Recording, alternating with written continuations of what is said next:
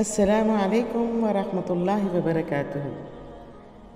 It is a matter of great pleasure to be on this great platform of EIECC, which is a platform that is leading humanity to fulfill their duties by being true ambassadors of Islam. The two-day workshop to present eloquently our beloved Prophet, peace be upon him, to the world by effective Islamic English cross-cultural communication is a great gesture.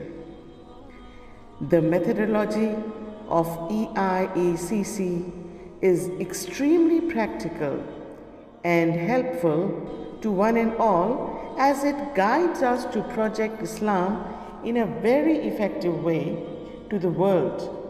Alhamdulillah, down the centuries, across the planet, from end to end, billions and billions of men and women have lived all their lives loving the Prophet Muhammad, peace be upon him, and trying to follow his footsteps, as no one else has been so loved and followed. They have lived and died, believed and acted, married and raised families, worshipped and ruled, walked and slept, just as the Prophet did or taught them to do.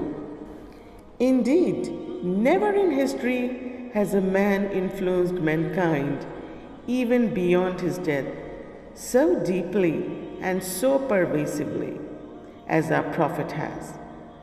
He brings light and peace to countless hearts and lives. We love him more dearly than our own selves.